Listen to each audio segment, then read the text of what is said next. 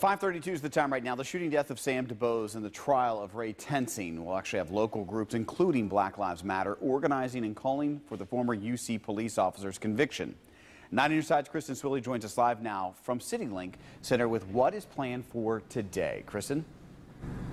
Well, tonight, the Amos Project is bringing together clergy leaders and church members to discuss the Ray Tensing trial and Black Lives Matter. They are calling it their prayer, presence, and prophetic witness training and saying they stand with the family of Samuel DuBose. Now, Black Lives Matter Cincinnati is also having a meeting tonight, specifically on campus, and decidedly taking a different approach. The group says while the university's police department has made strides, there is still a lot of community relations work that needs to be done. They are laser focused on the Tensing trial, hoping for conviction.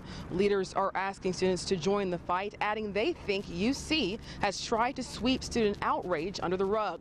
But yesterday, the university's police department told 9 on your side it has a new reform plan that's committed to 6 principles, including transparency and fairness.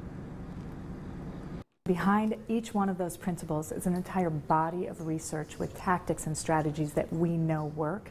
And now we have a board of trustees that's mandating that we do this work in our police department right here for our community.